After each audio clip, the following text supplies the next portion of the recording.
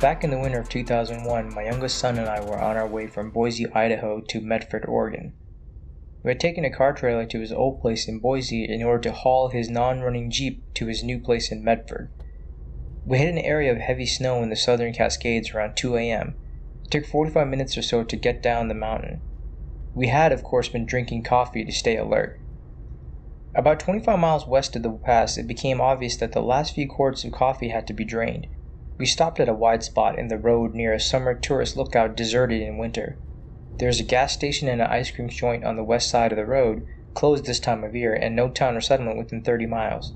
This is tall, timber country and unsettled. Across the road is a small parking area from the ice cream joint. It is paved and about 200 feet wide and 80 feet deep. I pulled in. As I stepped out with my .45 on hip, it occurred to me in a flash that grabbing the 590 Moisey would be a good idea. As we walked to the far end of the area to be well off the road, the hair on my arms and the back of my neck stood on end. The area directly to our front was open with a depth of 50 yards and a width of 100 yards.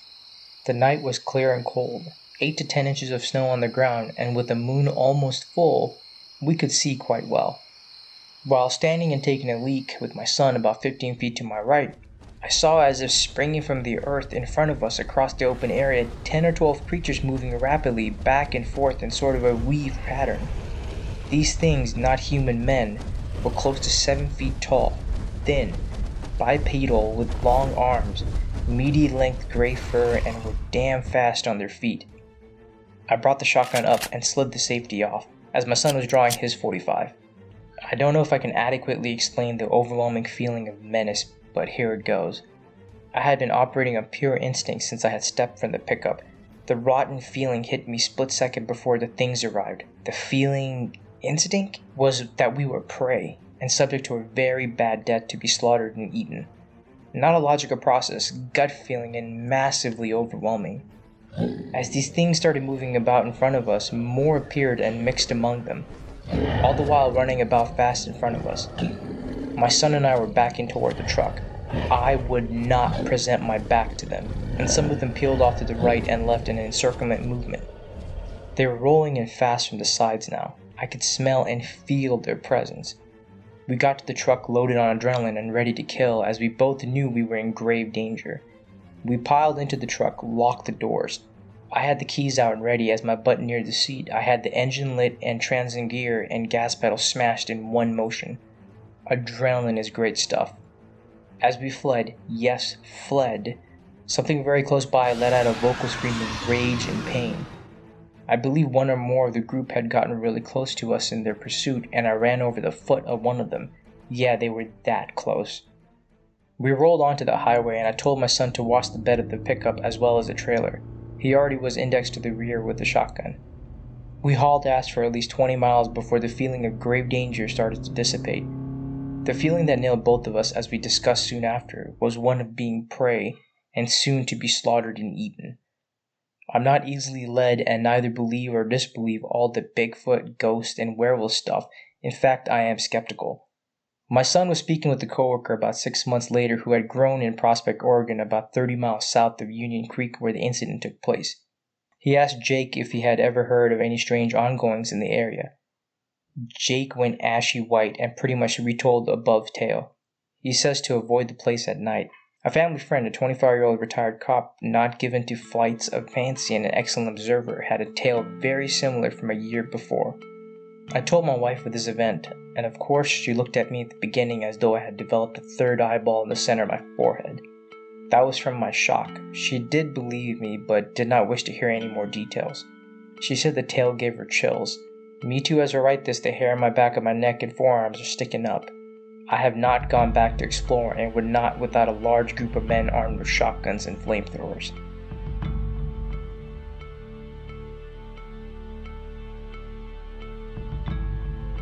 It was summer 1986. My childhood had a great group of very normal, everyday kids, and we played war a lot with each other. Normally about 6 of us played through the day, with kids rotating back from chores. This particular Saturday, we decided to play war behind the Alto Elementary School in the woods and creek area. Anyways, I was trying to get into the woods ahead of the other kids before they shut up to have the advantage. We were using squirt guns and water balloons. It was like 10 a.m. As soon as I ran into the woods, which I knew very well, this was my stomping grounds literally, I felt uneasy, like I was being watched, not by a friend either. This feeling lingered and got stronger and stronger, like whatever was watching me was moving closer. In this small stretch of woods, there was a creek behind me that ran the stretch of the woods. There's also a train, trestle, railroad tracks as well. I was crouched in the tall grass facing the playground and the road when I heard a splash and a very fast movement going behind me. I jumped because I was startled at the height and suddenness of the shadow flashing behind me. When I whipped around, I saw a large, black-gray, wolf-like creature that was running down the creek bed bank alongside the creek behind me. It was shifting from 4 to 2 legs and jumped after about 3 seconds into the brush away from me into the trees. It seemed to have disappeared and I didn't hear it anymore. I was a country woodsy kid. I had no comprehension other than fear for what I saw at the moment. I ran home, which wasn't far, about maybe a quarter mile. I didn't tell anybody about what I saw. I was afraid of being teased or made fun of about it by other people. When I ran in my house and got into the bedroom, it had only been like a few minutes, but I remember thinking it resembled the werewolves in the Howling movie. It was, I'd guess, 7 to 8 feet tall and very muscular. Maybe 300 pounds. Its head resembled a timber wolf with long canines, long clawed hands, its legs bent backwards like a canine. It glanced back at me. It didn't want me to see it. It didn't smell at all. Its face was not feral or ferocious. Its eyes were blue. Its presence was powerful, overwhelming. I didn't go out of my own yard for several days, which my neighborhood friends thought was odd. I had childhood asthma though, so they assumed that was my issue when they didn't see me much.